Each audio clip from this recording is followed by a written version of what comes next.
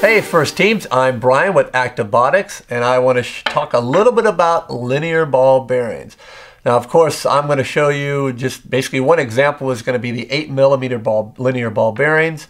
Of course, everybody knows the linear ball bearings that we offer can run on 8mm shaft or 12mm shaft, but run very, very smooth. But one thing we want to share with everybody out there is that what we found out when you utilize our 8mm or 12mm linear ball bearings is the fact that they work much, much better when you double them up just like this. So let me show you an example here. So basically, we have our 15mm clamp. Now, of course, we offer various 15mm clamps. So I've just got one version here. Now, what you want to do is you want to double stack the bearings just like this. So you want to basically, well, slide both of them onto your shaft.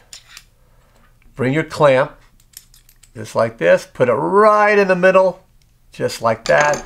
Now what you have is, just from a smoothness standpoint, from a rigidity standpoint, it's much, much greater.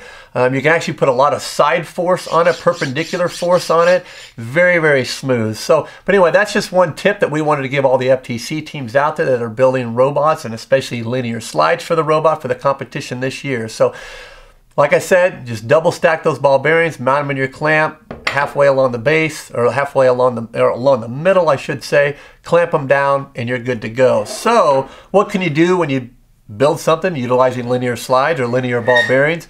I've got a couple examples here. So, this version here actually has an 8mm shaft inside. Now, of course, you can build them any different length you want, depending on how high you want to go or how far you want to reach out. You basically can see here we have the linear ball bearings. We've got them double stacked inside, and creates a very nice, smooth linear motion. Now, of course, setting them up inside, you're going to get a little bit of wiggle back and forth. Now, you can take the same setup and stack them, so you can have one opposing one another or one sandwiched right in beside it, and it's going to take out all that wiggle room. So that's an inherent issue you're going to have when you're running one shaft and one ball bearing in line, or two ball bearings in line. So another example is this version right here that actually runs the ball bearings or the linear ball bearings in parallel to one another and run a dual on either side of the channel. So once again, this creates a very smooth setup.